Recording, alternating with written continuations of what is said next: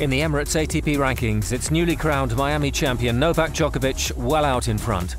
Great Britain's Andy Murray is at number 2. In third, it's Roger Federer. Then comes his Swiss compatriot Stan Wawrinka in 4th. Spain's Rafael Nadal lies in 5th place.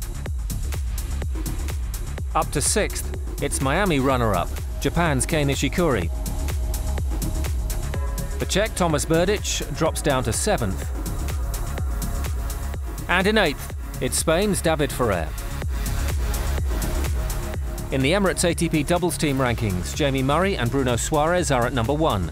Miami champions Pierre-Hugues Herbert and Nicolas Mahut are in 2nd, just ahead of Daniel Nestor and Radek Stepanek.